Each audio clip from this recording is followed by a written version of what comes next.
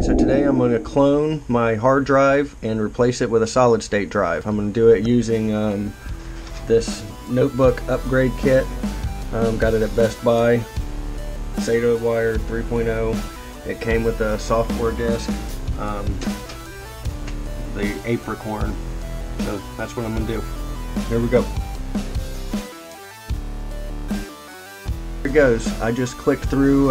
It was very straightforward, really easy to use. I would recommend the product. It's a little pricey, but so far so good, and I was really happy with the ease of use. It's plugged right into my computer there through a blue USB 3.0 connector, and it is on and running right here, and it's copying my files.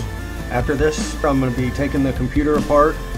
We'll be taking a look inside there, and we'll be replacing the old hard drive with this internal solid state drive. This is an HP COMPAQ all-in-one 8300 Elite.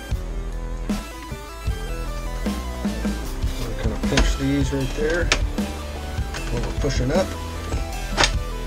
There we go. Lots of people wonder, can you change anything on these all-in-one PCs? And the answer is yes. I mean, these older ones you still can. I don't know about the newer ones, but this is a 2011 computer, I believe. So far, yes, I've been able to change things. I can see the clips where it looks like it would open up to where it would let us change the CPU in there. Obviously, the big green part, that's our motherboard. And then we have our heat sink coming off the top, over top of our processor. It's got another secondary fan here. Here's our disk drive, and here's where your solid state or your hard drive will go. You've got one SATA port here. Online, I think it talks about there's two. My model only has one. So we want this to line up exactly like we did before, which I'm realizing now is probably going to be a little bit tricky. So my plan here was to go grab some screws and get them to fit right in there and be able to secure that to the metal piece and be able to put it back in.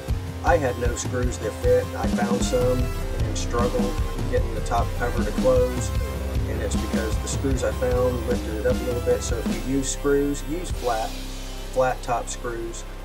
I ended up using double-sided mounting tape. It's working just fine.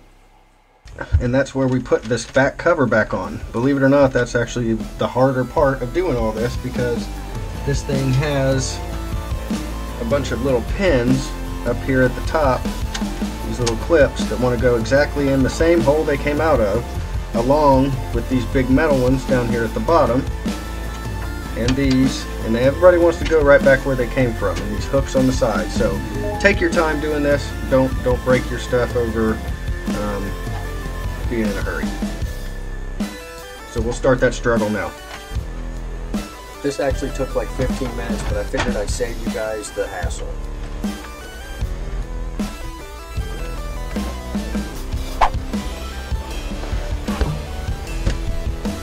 Alright, so we win.